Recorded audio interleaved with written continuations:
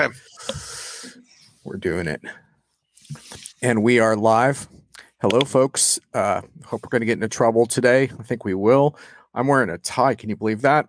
Brian Sommer, you challenged me, and I rose to the challenge. I am amazed. I didn't know your sartorial wardrobe actually still had a tie in it, but okay.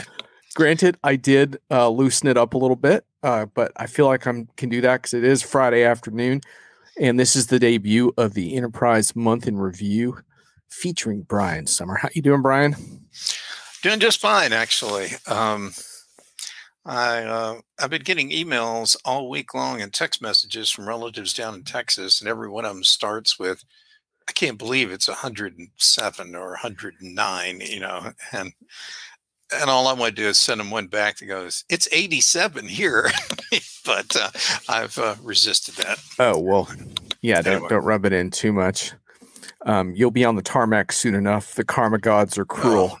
So anyway, this show is actually not going to have a whole lot of chit chat in it. That's one thing you and I decided. So this is the Enterprise Month in Review. If you enjoy it, we're going to keep doing it. If you don't, we might not. So your vote counts.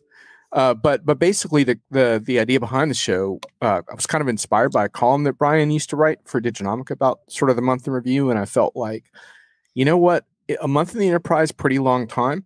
Let's put our heads up. And so the idea here is we're going to pick some of the top stories, but we're going to give you our take on those stories. Hello, Thomas.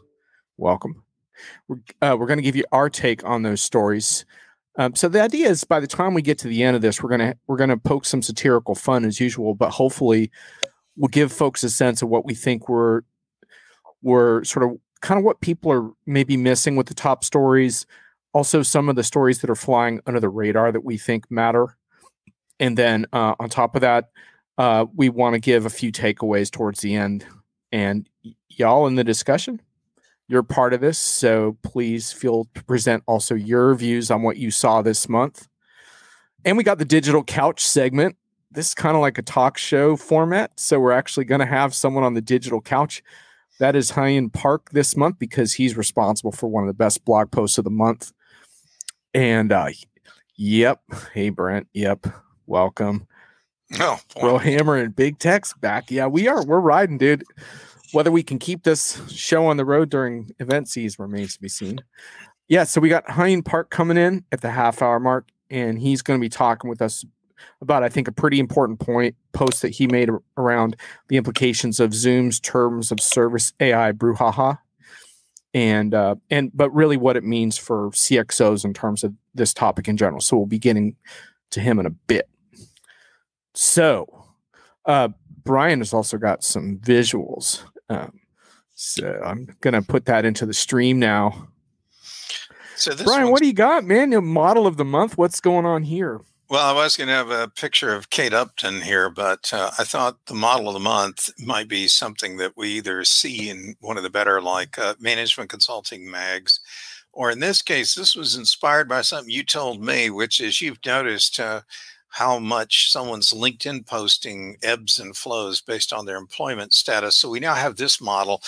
Scientific as it is, it shows the LinkedIn posting level on the left, and running across the bottom is the employment status going from fully employed to fully unemployed. And, the ideal school solution answer is somewhere along that diagonal in the model. Anyway, this we hope will help people decode the activity they are or aren't seeing on LinkedIn. Yeah, Indeed. Thanks, Brent. And you're right. I think it's always it's important for someone who bills time to clients that you actually show up with some work, kind of ready to impress upon them. So yes, I do go everywhere with a deck on me. Anyway, so that's our model of the month. Use it with whatever care you want to go with. Yeah, and of course, I don't mean to insult prominent LinkedIn influencers in any way by implying that they don't have much to work on during the day or anything. I'm not saying that at all. I love LinkedIn completely. So anyway, in a sec, Brian and I are gonna get to our top stories of the month. But before we do that, Brian, I think you have a couple other slides we got to get through. Well, folks, we don't have 100 slides. It's just about 10. So, and we're not going to do them all at once. So, no. Oh, Thomas wants a 3-dimensional version of the model, Brian. Or I wanted to dust off the technology trapezoid one more time, because that thing's really got legs on it. And if Meg Bear is watching, I know she loves the technology trapezoid, which you could only get with, what was that? Amazing ERP, I think was the product. But anyway, yeah. Well, maybe we can build you a Summerverse where we can just put on the goggles and go right in there. Okay, so what's up with leadership and gets flair? I haven't even seen this one. Well, John loves the term leadership, and it's misspelled, but I kind of like the German version of it up there, leader. Letter schliffen? Later.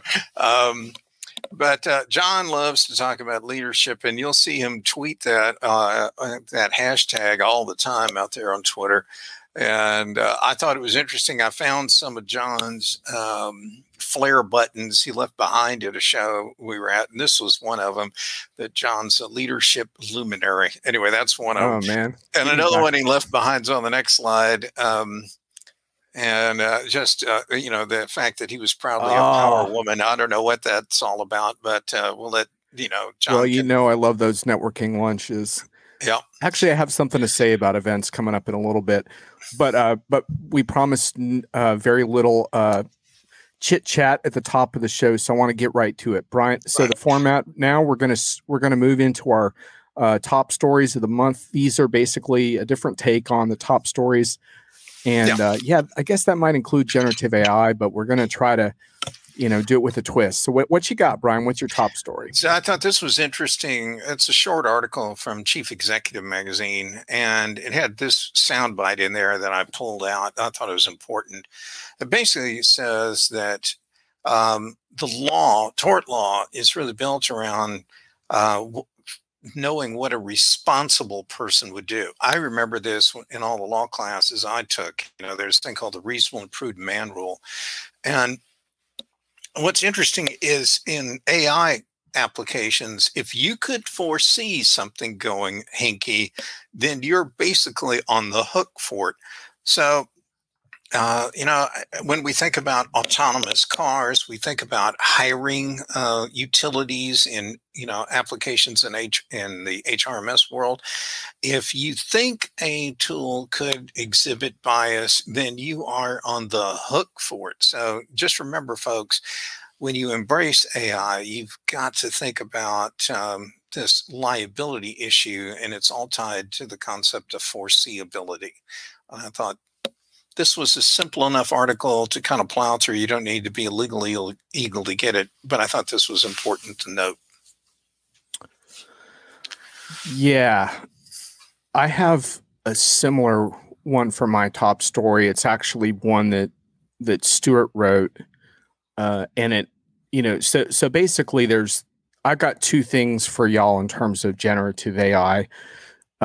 Because obviously we can't get away from it, but I think what we can do is we can reframe it around what the important topics are. And one of the big themes basically is that we got a bunch of fall events teeing up, but there's actually no, hey Tracy, what's going on? There's actually no major functionality shipping from most enterprise vendors on generative AI till the end of the year.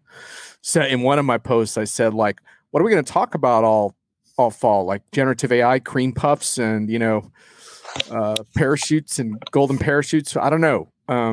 So basically, I want to have an interesting fall. So I want to ask good questions. And one of them that came from one of Stuart's posts was the retail use cases around generative AI. So one of the interesting things I think we should be pressing on and pressing vendors on is narrowing into retail scenarios. And so in this case, Stuart wrote a post called "Can Generative AI Help Walmart to Be Who It Wants to Be?" He's been analyzing Walmart for a long time. Anyway, when you dig into the use cases, you can get a little better feeling of what companies have in store. And a lot of it comes into things like, in Walmart's case, things like okay, they're taking large language models from their partners, but they're applying that to their unique data assets. And they think that can have big implications for things like customer loyalty. But, as I pointed out later in the article, I think some of the stuff Walmart's doing around omni-channel stuff, around order online, pick up at store, things like that are actually, in my mind, a little more interesting than the generative AI stuff they have ready at the moment. But I think looking at the industry variables of this is a really interesting point. So, Brian, what do you think of that? I think the whole large language model stuff and the training is a whole other can of worms. I actually put language in not only in the front of a book that I just did, but also in some speaking engagement contracts that basically state you can't use any portion of this content to train anything from a machine learning, large language model, AI, whatever kind of perspective. And if you do, you will face serious economic damages as a result. And I actually put that language in there. Now, I don't know if anybody will read that before their program just goes through and grabs it, but I got them if I find out it's ever been used that way. But anyway, enough on that. Yeah. So real quick too, I just wanted to mention this. I think this is kind of interesting. So I probably get 20 pitches around AI stuff a day in my inbox. We're going to get to the worst PR pitches of the month later in the show. Yeah. I get about 20 of those a day. And so what I decided to do in the spirit of the fall season of trying to dig deeper into this stuff, and we're going to get deeper into the training model stuff with Hyen, so I'm not going to get into that too much now. But what I decided to do was to come back and basically do a AI challenge to everyone in my inbox saying, if you can give me 1 or 2 paragraphs of something interesting on the topics that I want to know about, then maybe we'll do an interview. But let's start by giving me 1 or 2 good paragraphs. And basically what I was pushing on are things like managing risk, problems of customer data pricing, black box explainability, technical limitations of LLM, difficulties using third-party LLMs and customizing them with customer training data, implications for pricing, use case pros and cons, and a little bit more. I won't read it all to you now. So far, I've received 2 emails back with fairly tepid responses. Not very interesting. And so I think that's just an interesting thing. Like, now I know for a fact there are people inside of some of these vendors that have good content on this stuff. But I just wanted to point out that we're in a little bit of a tricky point where a lot of the stuff that we really need to know about next is vendors aren't really ready to engage on it yet. So that's going to be our challenge, is try to dig this stuff out, help each other figure it out. And then from there, we can really get into how generative AI can actually change work in the enterprise. So that's what I'm working on. I'll let you know if anyone ever responds. Brian, should we look at your next story? Sure. Okay. So sorry. Wait, AI. Oh, wait. Oh, yeah. AI. AI is thirsty. Yeah. And sorry, this got all wadded up. I had a number of articles for a deal in my briefcase, and something happened on the plane. But anyway, this is a Business Week piece, and it talks about an issue where we don't think about all the big data centers that corporations have and hyperscalers have with regard to the water they consume. Most people are focused on the electricity that's involved in running all the servers and heating and cooling. But the amount of water that gets consumed is quite massive. This is a soundbite out of that article that talks about how one for Meta in Spain is going to blow through 665 million liters of water a year. And it's a resource in a lot of parts of the world that just isn't readily available. If you will, you could it's great to put a solar farm up in a desert to power one of these centers, but where do you get the water to help out with all the cooling is a real issue. By the way, folks, just the electricity involved in heating and cooling these centers has gone from sub 1% of total global emissions annually to almost 3.9% in just 5 years of total carbon emissions. That's pretty impressive growth. And what's fueling it is a lot of behavior in the way companies store data, never get rid of it, never, they constantly keep archiving it and putting copies of it up on disk drives that constantly require power and cooling. And then when you add all the training data that companies are pulling together, collecting and building like large language models and stuff with, it's the amount of data that's going into these things is growing so rapidly that one analyst described data as a unfortunate byproduct of the digital generation. So anyway, John. Thank you. Okay, I'm going to remove the slides for a sec, but you may see them again because Brian has a few more. So what I want to do before we bring Hyde on is I want to talk a little bit about some of the underrated stories, and then Brian and I are also going to give you our most hated buzzword of the month. So I think the underrated stories part is pretty important because that's about helping everyone to think about what the narratives they should be watching are, as opposed to just being spoon-fed the narratives by whatever PR circus is going on. So love to ask all of you in the chat what stories you're tracking. What do you care about that maybe isn't getting as much attention as you think? Brian, I'm going to start this one off, and this is actually tying into your work, but since you said you weren't going to do it, I'm going to do it. This is my ESG Has Teeth article, which I'm actually pasting into the chat. And basically, the concept behind the article is pretty simple. Brian's recent book on ESG prompted me to rethink a little bit of my assumptions around it. And the argument is basically that historically, IT spending has largely been dictated not by the sexy new thing, but by regulatory requirements. And my thesis is that ESG increasingly qualifies for that, particularly companies that are doing business internationally, Europe in particular. The US, I will concede, is a little bit unpredictable in terms of exactly what regulations are going to fall when. But in general, it seems to be a tidal wave of regulations. When talking with SAP recently, they told me they're tracking 600 different regulatory nuances in their software right now. So that gives you some sense of like that. But I think the other really interesting thing about it was, Brian, the emergence of what you might call next gen ESG vendors, which includes some of the incumbent vendors we've all heard about, but also some interesting startups, basically thinking a lot about this notion that let's move beyond static reports into much more granular ways of tracking this stuff that help companies make better decisions even on an hourly basis in terms of things like energy allocation and stuff like that.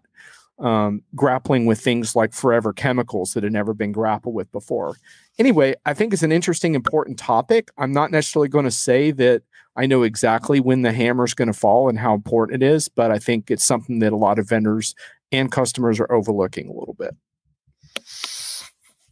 Well, I can't disagree with what you have there. I just did a whole book on it, like you said. So that would be pretty bad if I did. I actually did a call this morning with a company that has a whole bunch of technologies that can reconstitute, break down, repurpose any number of different kind of plastics and other petrochemical-based products.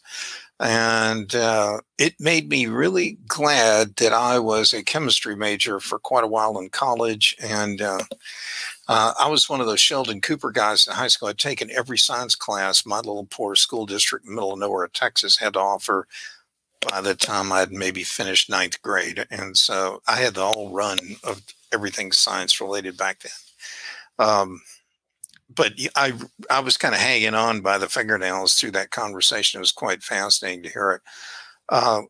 One other call I did this week was with a company that really was beating on the point about this ESG stuff is actually a giant risk management problem. And they were talking about why shareholders in particular are demanding companies be much more forthright in explaining what their risk and liabilities are related to everything, forever chemicals, pollutants, carbon emissions, what have you.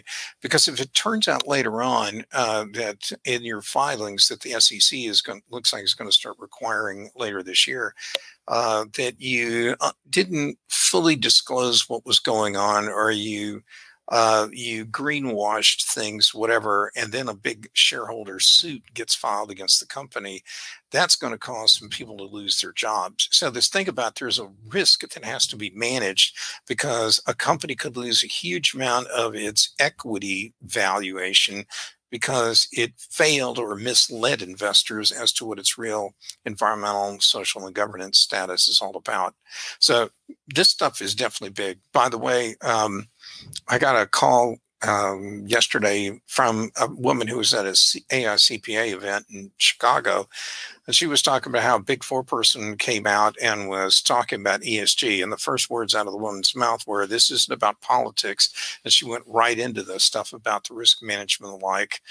And as she was telling me that, I was telling her about an interview I did with an individual who said, and I haven't been able to confirm this yet, that the Big Four are currently looking to hire around 100,000 people to put into their respective kind of ESG and CSR practices, because they see this as possibly bigger than what Sarbanes-Oxley did to the audit and accounting industry.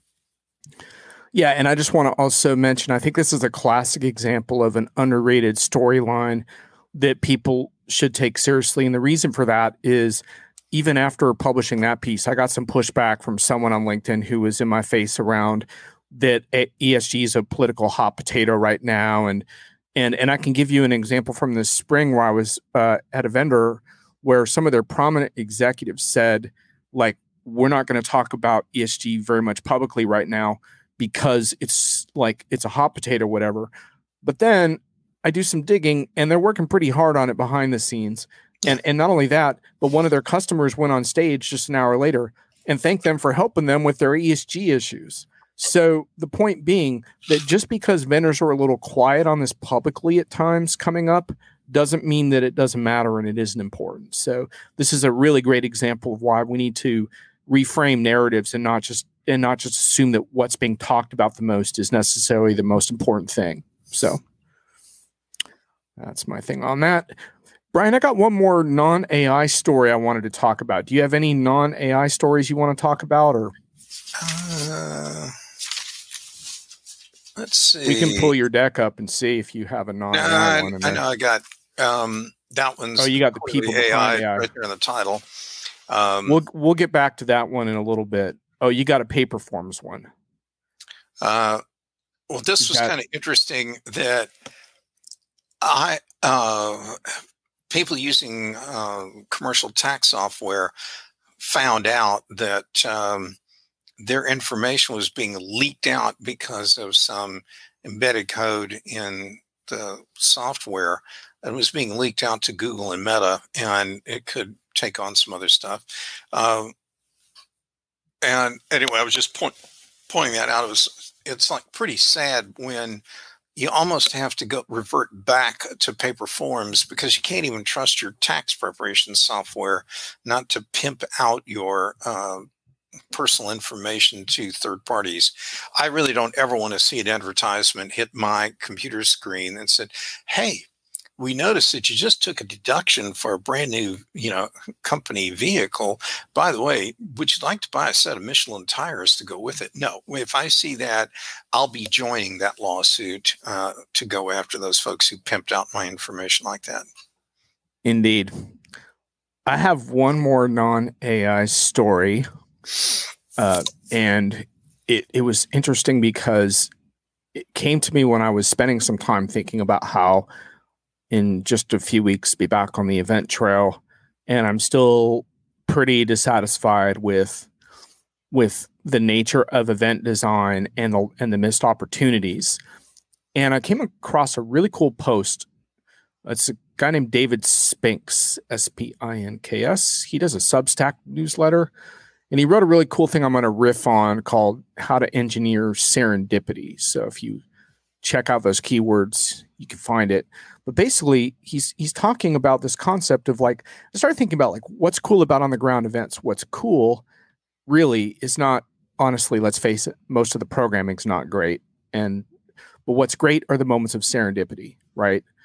Running into someone after you got off a panel in the hallway, having this amazing conversation, seeing someone that read something that you wrote 10 years ago, seeing customers talking over lunch about things and making connections with each other that they hadn't made.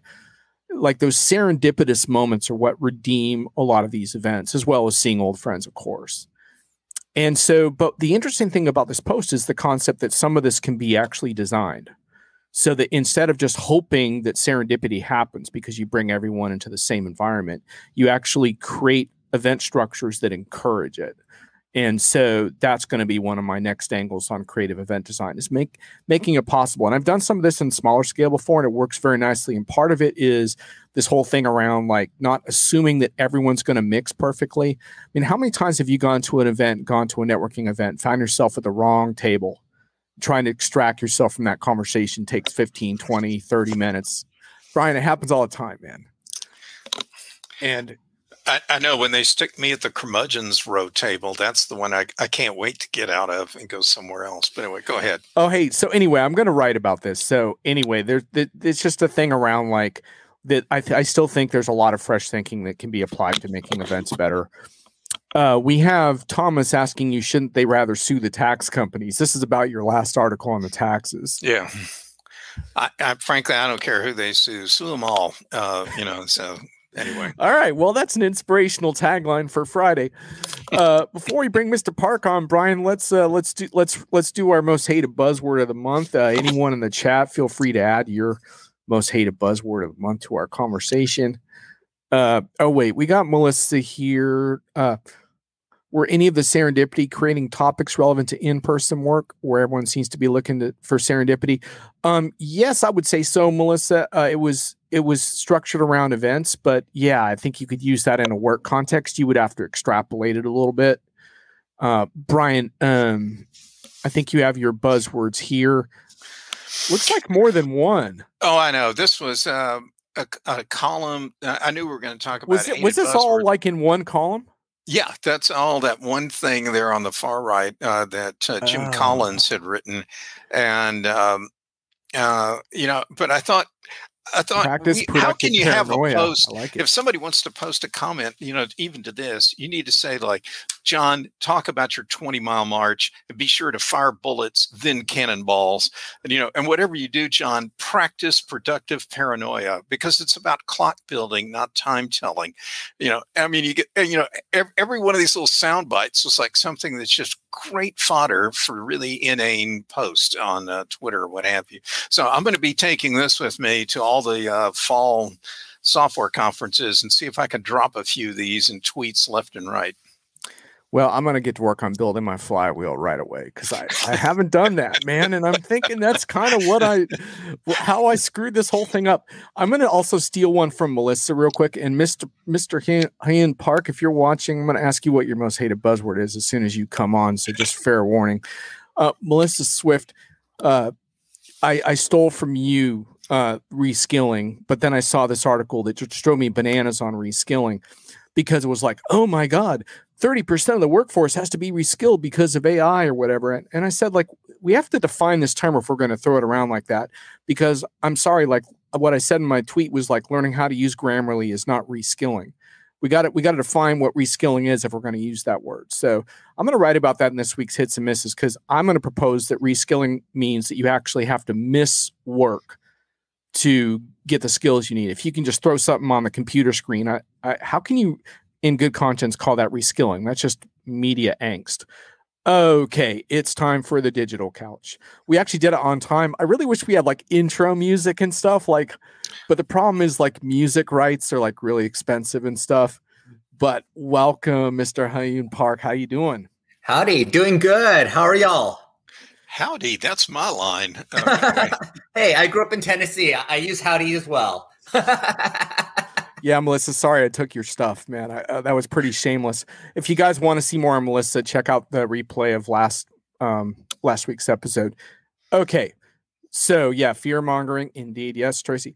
All right, we got all kinds of comments flowing in, but I'm going to hold on those for a sec, because in the old days, you used to get great blog posts all the time. Now, outside of Diginomica, sorry for the plug, I don't see as many as I would like, but I sure did this month.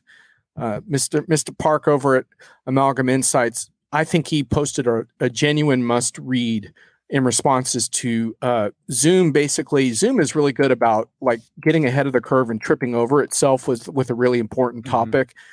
And but the thing I really liked about your post, which you since did update because obviously this is kind of a moving target. You from the beginning, you kind of anticipated that this issue was not just a Zoom issue, but a much broader issue that was going to face pretty much every customer and pretty much every vendor that they work with. So can you tell us just a little bit about kind of why you jumped on this story and kind of why you thought it was important? Sure. So just in case you don't read the Zoom service agreement on a daily basis and keep track of this, the deal here is that Zoom, like every other company out there, has been trying to figure out how to include AI and machine learning into its services. So back in March, they added this whole bunch of language into their service agreement in Section 10, talking about all the ways that they own the data associated with your services. So they had this section around saying, whatever you're using from a data perspective, whatever you say, whatever you type in is data that we have to use to produce the service. And then we're also creating all this additional data associated with the actual video conferencing itself. And then they added this additional bit saying basically that they would be able to license anything that you put into Zoom and use that going forward for a laundry list of things. So this language got a lot of attention, I would say last month when people finally started digging into this. And the further they got into it, the more they realized, wow, we are giving away a lot of stuff. And the biggest issue here was around basically Zoom claiming they had a commercial license to be able to reuse basically for any imaginable purpose, which you can imagine did not go over so well with all of these large companies who have obviously been having discussions within Zoom, including a lot of internal conversations, probably sharing internal documents, probably sharing trade secrets, probably sharing all sorts of research and development discussions because they thought they were doing it in a trusted channel through an enterprise contract where they're probably spending $1 million with Zoom.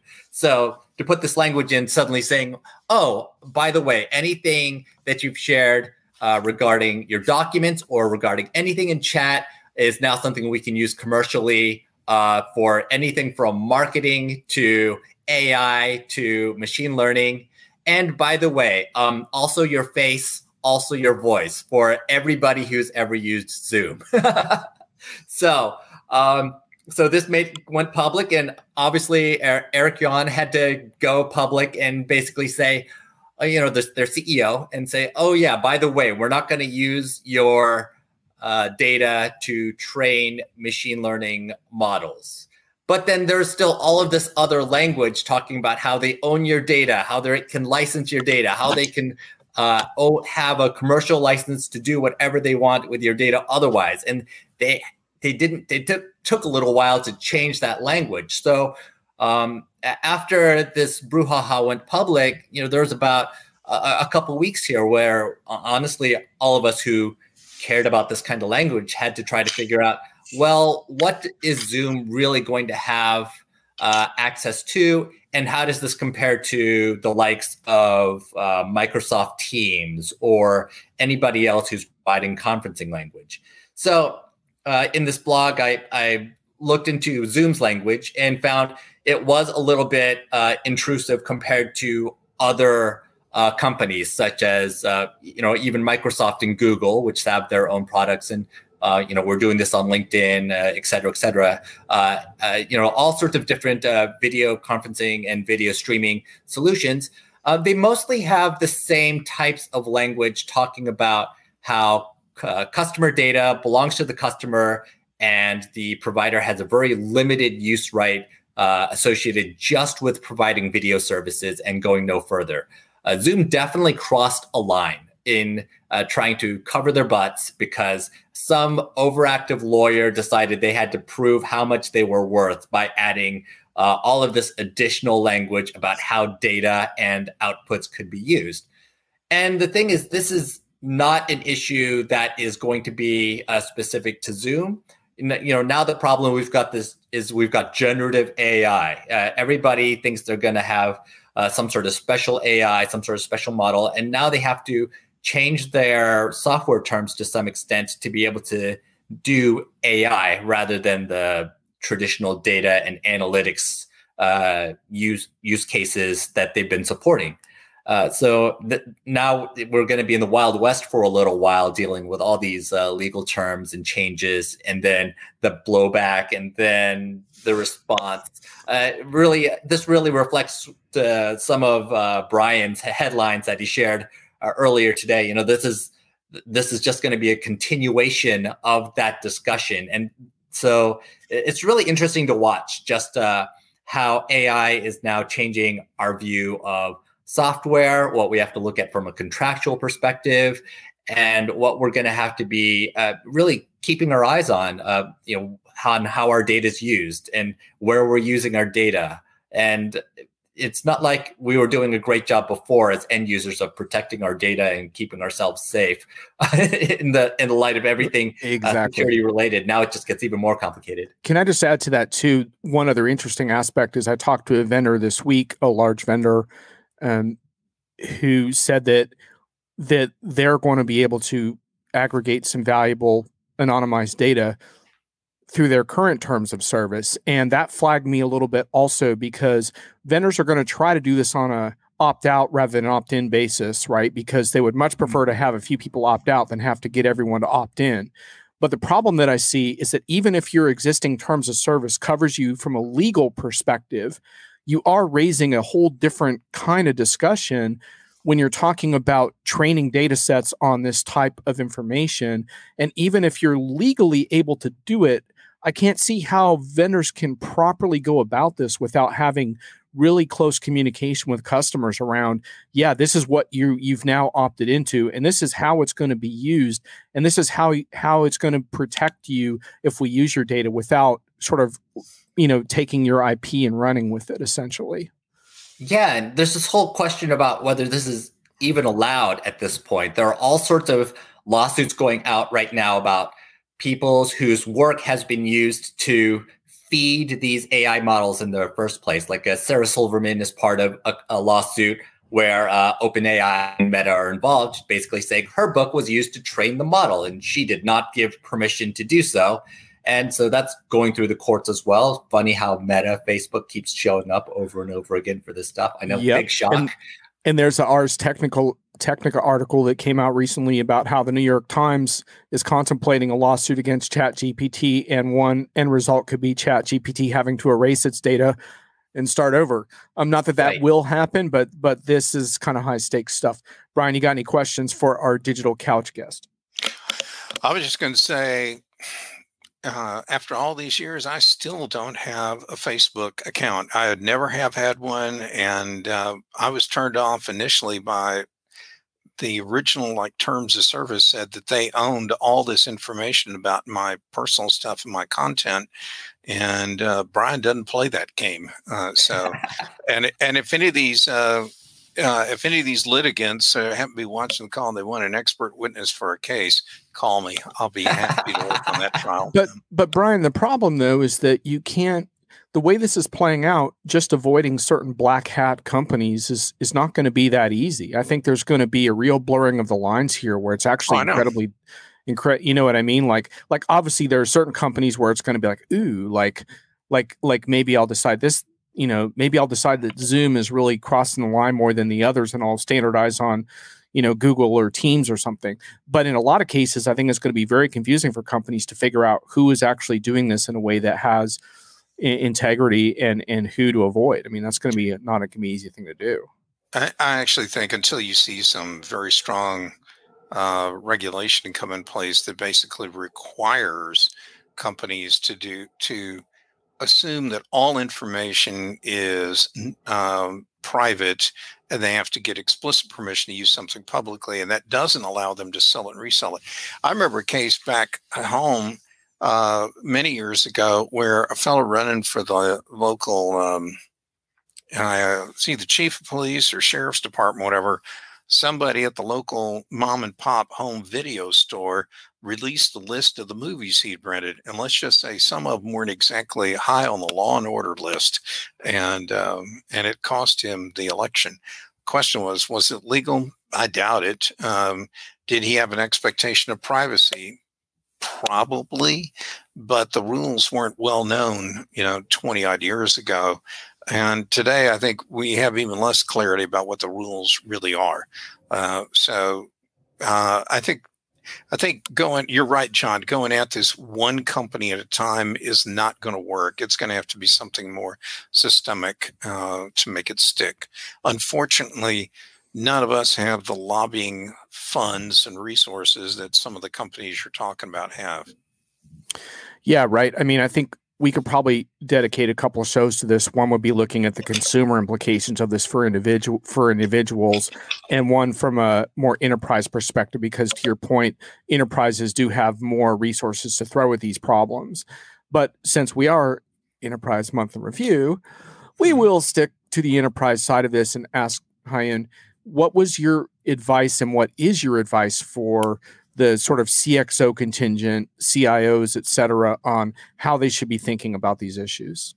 Yeah, there's a few different things. One is pretty straightforward, that you've got to check your software customer agreements closely right now. This is the time to go through them with a fine-tooth comb and see if any of them have been changed in the last 6 months, because most likely, if they have, the change is going to be something around AI and using customer data, or using some sort of real-time data, or some sort of transactional data to try to better understand the customer, or to provide summaries, or to provide transcripts. All the stuff that they're providing that is more, quote, customer friendly comes because they are somehow feeding your data in and to create some sort of intelligent service.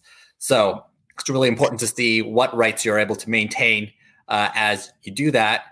And you have to start figuring out from the customer side or the employee side, what are end users really allowed to put into applications? Do you really have that single source of truth and that golden record in every application that you've traditionally done it at, or do you need to start picking certain applications that really are your golden record?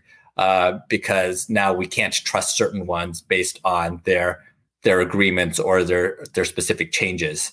That's going to be a real pain to support, quite frankly. But I think one other issue that comes up is simply around protecting our data, that we have to take put more effort into figuring out where our trusted data goes in the first place. For instance, a lot of AI models are simply scraping the web right now. So we need to do little things like making sure we've got that robots.txt page file on our web page. This is something you just put on inside of your folder, basically saying what can and can't scrape data off of your website. It's something your webmaster should be aware of. And just little things like that, of understanding where your data is being pulled into AI models, and making sure that doesn't happen, frankly, for most of us, because we don't want that to be happening without our agreement. So I've been telling clients for years, I'm just going to piggyback on Hoon's point here, that when you read the contracts, I actually ask clients to demand that vendors give you all contracts in paper. There can be no embedded URLs. And that's because they can unilaterally change the URL any day, any moment, and you have no visibility to the change unless you proactively go back and look at it yourself. So make it all in paper. That's number one. Number two is is that you will not accept any contract that's greater than, say, 100 pages. Because frankly, folks, if you can't distill what the license is all about, or a subscription, in under 100 pages, you don't know what the hell even you're selling. Mm-hmm. And certainly a customer can't either. My point being that you have economic power as a buyer of enterprise software before you do the deal. And so you need to assert that power then, because you're never going to get it once the software is installed. And you've got to also put penalties in there if they try to slip things through. And that also goes to, and they can never give you a click-through contract, which allows them to just apply new terms and conditions just because some user somewhere in your company hit I agree on some click-through screen and commits the company to a whole new set of terms and conditions that no one in procurement, legal, or anyone else had ever looked at. So yeah, this is just a screw up in great proportion, and unfortunately it gets little attention because a lot of people are just so eager to finally get a contract or whatever, a relationship with the vendor done, that they tend to gloss over all this other stuff thinking legal's going to handle it. No, you need to own this problem and own it from start to finish.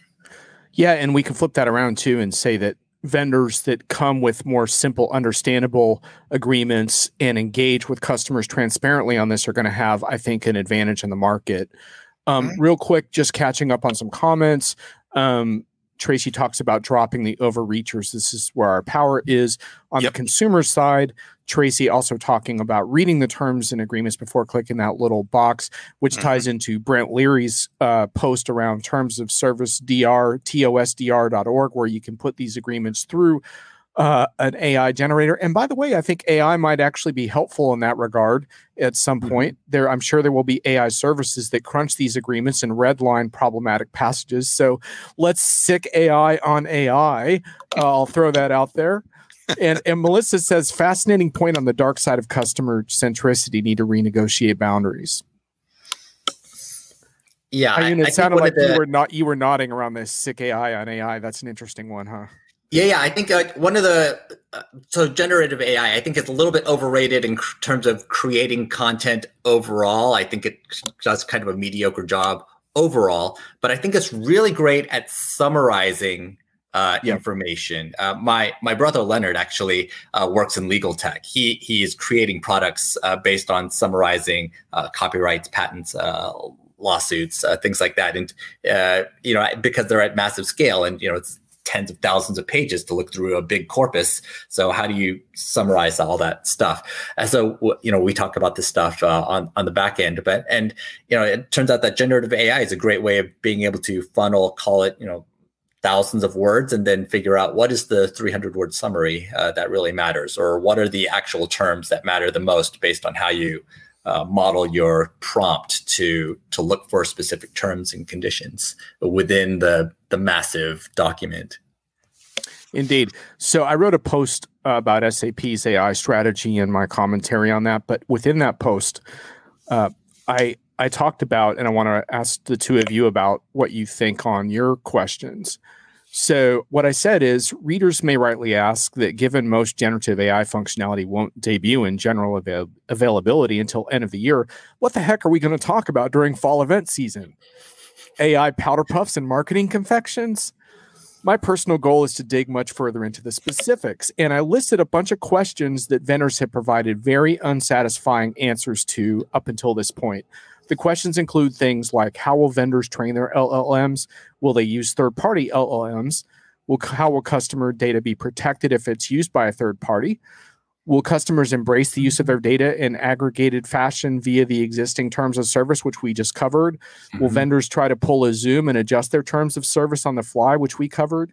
How will explainability, one of the most important missing pieces in AI so far, be improved? How will AI systems not only minimize their own biases, but be used to challenge human bias patterns inside of companies? I'm putting vendors on notice. I'm going to be asking these questions. I hope you are ready. I hope you have fun, because I'm not going to put up with, oh, we can't answer those questions anymore. This fall is when I want those questions answered. So hello. Do you guys have other questions like that on your minds? Yeah, I just think of this from kind of a technical perspective first. So when somebody says, I've got a generative AI solution, there's 4 layers that I think of. The top layer is around kind of prompt management, custom prompting, where you're just helping the user to figure out how to ask the question, maybe adding a little bit of detail so that you get a better answer.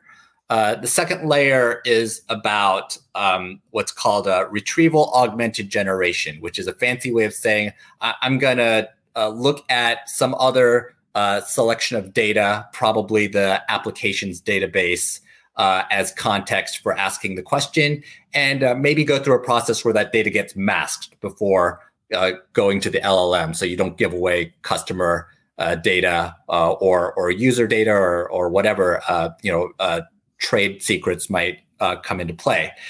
So does that even happen? That's kind of a second layer of where to dig into. A third layer of digging in is actually going into the model itself and starting to fine tune some of the assumptions that go in from an algorithmic and mathematical perspective. And then the fourth is actually creating your own LLMs from scratch, which like Bloomberg has done, but not many other companies have done to this point. So there's like these different layers that I'm looking at and trying to figure out which one of these is the software company really doing, and then kind of digging in and figuring out.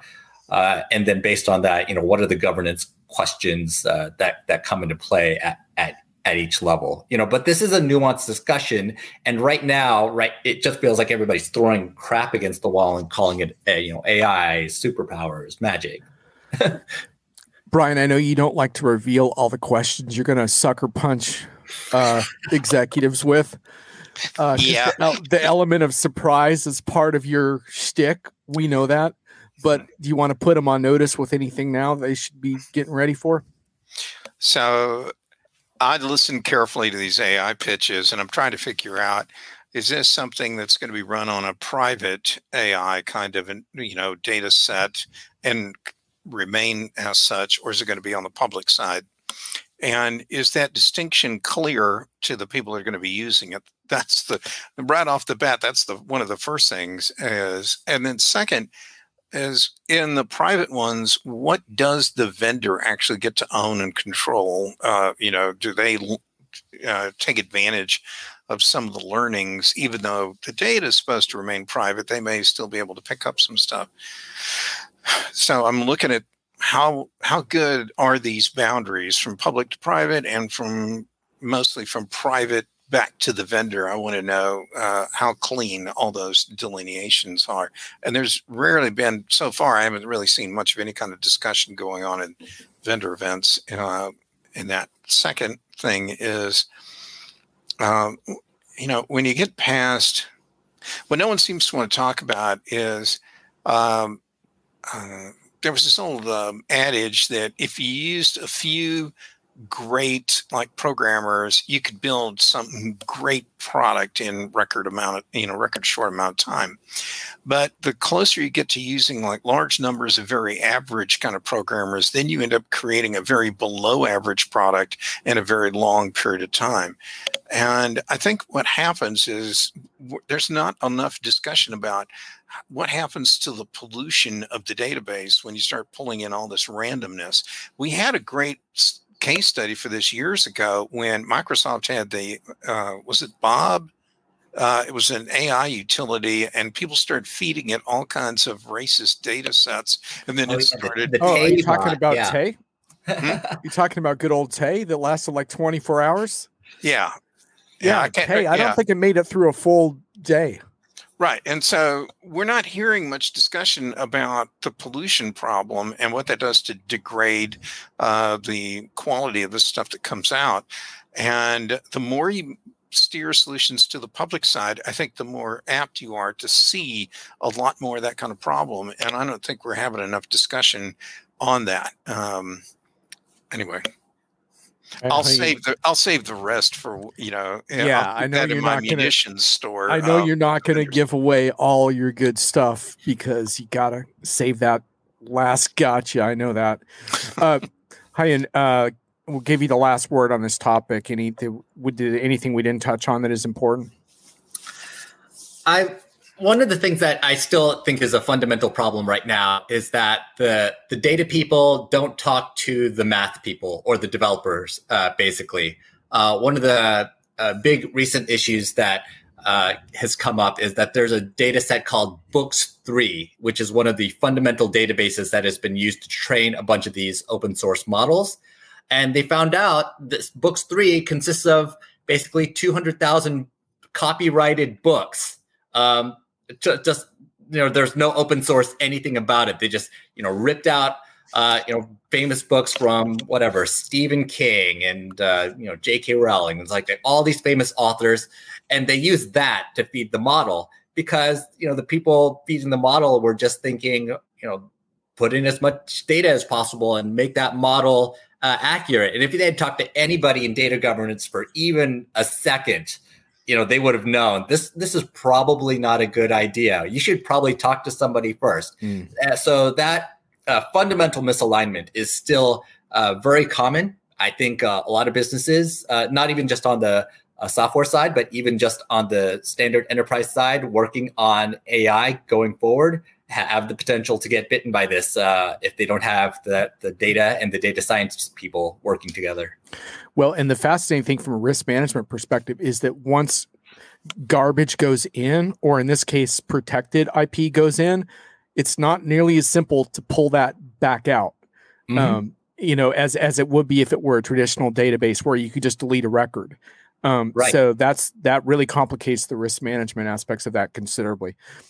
What's your most hated buzzword of the month, Mr. Park? What buzzword's driving you crazy? It's the same one that I've always got, which is digital transformation. I never know what it means. I'm supposed to be an IT expert. I hear that phrase and I never, ever, ever understand what it's referring to. So if you ever met, you don't know what it means, you're not alone. Have you ever met anyone? Have you ever met anyone or found a company that is transformed in some way that makes you say, "Oh my God, you transformed"? Well, I think Domino's actually did it, but ironically they don't tend to call it digital transformation. They call it modernizing and becoming a better company. While digital transformation, when somebody actually says it, usually means we changed our database, or we brought in a data lake, or something. The funny thing is, I picked up a Domino's pizza about a week ago from local Domino's, first time in a while. Mm-hmm. I don't feel like the people there that night felt transformed in any way. Didn't have that vibe. But yeah, no, it is a good point though, because their digital interface is a lot better. So if you want to call that transformation, I guess you could. Sure. Why not? Yeah, absolutely. Cool. Well, thanks for joining us today on the Digital Couch segment. You lived up to the billing. Much appreciated. Thanks for the great post. Oh, my pleasure. Good job. Oh, and by the way, for readers, you should also check out the other essential post where you described generative AI as, what was it? Was mediocre the word? Instant mediocrity. That's mediocrity. What it gives you. Instant mediocrity. Which I think is a really important phrase, which you did not mean as an insult, which was the most interesting part about it, which was you were basically saying that there's actually some use cases for instant mediocrity. So I encourage people to check out the post and see what Mr. Park meant by that. Look forward to seeing you on the road this fall, sir. Catch you soon. All right. See you soon. Later. Take care. All right. I wish we had the Digital Couch outro music and a live house band, but sorry, folks. The show is a work in progress, but you can imagine maybe in the future we would have that. Brian, not bad, huh? That's good. He brought some good content. No, and actually that comment on mediocrity has been rattling through my head here for the last couple of seconds, because I remember getting furious with a customer service person one time, and I told them that my clients demand nothing short of perfection from me. The least I expected of you was mediocrity, and you failed to even rise to that standard of excellence. Ouch. And my wife was standing there when I said that, and she goes, you just made that poor guy feel like he's about 1 inch tall. And I go, yeah, but maybe he'll fix his attitude and, become a better person, for it. But anyway. So what do we want to do, John, at this juncture? Well, I want to quickly go through our most hated PR pitches of the month and then do a wrap. So, all right. If anyone has any final comments on what you picked up on from the month that we did not cover, could you please post your comments now? I'm going to pull your slides back up, Brian, because I think you have your most hated PR pitch. That's Was this the one? Yeah, and it's a real company, and I debated whether I wanted to block them out or not. But this actually, when I saw this, the company's actually AI guest post, and I thought when I saw this that they're using AI to write guest posts for people's blogs, but no, they're actually human beings writing it. So I don't know what the AI part of it is, but the fact that I can't figure it out tells me it failed. So anyway, that's all that one was.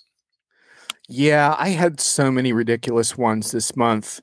That it's hard for me to pick just one, but I went with the subject header, how the metaverse creatives empower the modern mood board.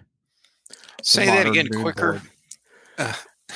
How the metaverse creatives, in other words, creative types, empower the modern mood board.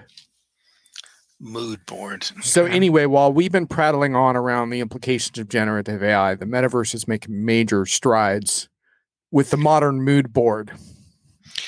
Well, while everyone ponders that, there was this Fast Company piece that said last April, the Coca-Cola company issued a triumphant press release announcing that it had introduced a soft drink in the metaverse.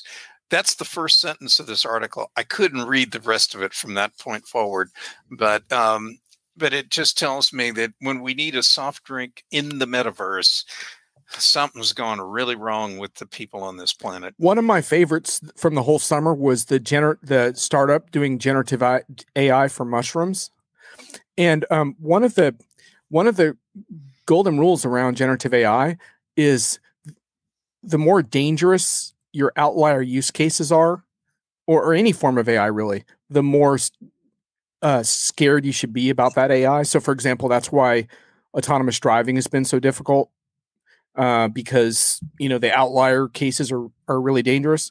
And I said I was like, some mushrooms are pretty dangerous, right? Like you kind of want 100% accuracy with mushrooms. Anyway, they're like, yeah, we know, but we're working on it. I'm like, I wish you luck with that. Which ties back to the very beginning, Adil, where we talked about the foreseeability of harm from like an AI application is a tort problem coming at you. Thomas, regardless of the subject line, who needs a metaverse pitch these days? Hey, Thomas, does that mean that I won the Web 3.0 debate from just a few months ago? Because I felt like I won it at the time, but I mean, I don't want to make a victory lap, but I felt like maybe I can take a victory lap on that. Anyhow, sorry, Accenture, but you're going to have to throw out the WebMe slide deck. Better luck next time. Thomas can collect that award in his second city kind of, world. Oh, indeed. All right. Yeah, let's. Is there an award show going on in the metaverse right now that I'm missing? That could be. All right, Brian. So, hey, everyone. Thanks for joining us for our first Enterprise Month in Review. I hope you enjoyed the format because we're probably going to try it again. Oh, he says I won. Awesome. Thanks, man. I have to see if my opponent will concede defeat yet or not. But he seemed to, at the time, he wasn't ready to concede defeat. He said the revolution's still coming, so we'll find out. But anyhow, so what we want to do is just basically refine this format each month. If you like it, let us know, because we'll keep doing it. In some cases, I might even pull like a guest from the audience, which could be a fun way to kind of have a very organic conversation. So we'll see about that. Brian, just want to talk about the takeaways for the month. One thing that we didn't get into this time, which I think is still percolating a lot, is the future of work. Zoom put their foot in it again by, reinstating mandatory office hours, which I thought was very ironic from a remote work innovator. But in general, I think the future of so-called flexible work is really under fire versus sort of the command and control, office centralization trend and rationalizing real estate. I think the future work is fascinating around that topic. And that's not like a monthly story. That's going to be a story for the year, I think, is kind of how companies figure that out, which ones innovate around it, which ones go back to square one and start over, do it the way they always did. So that's a good one.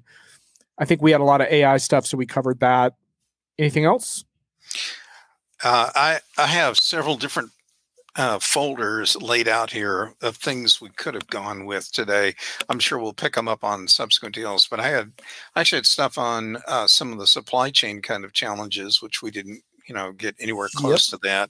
The HR one is actually quite fascinating because I think much of the discussion is really around like return to office or, what have you, or work from home, need to always be, looked at the context of what else is going on. And right now we're seeing a bit of a resurgence of COVID. And so I don't really care what somebody's, particular opinions are. If we end up going back a little bit more pandemic like, that may change the dynamic of this. Just an example though. And, there are issues about even how we're going to repurpose office space. So what else do I have here? The future work also, what was interesting is I got a whole different world view and perspective of things when I was in India earlier this month at a big HR show there. So things are a bit locational.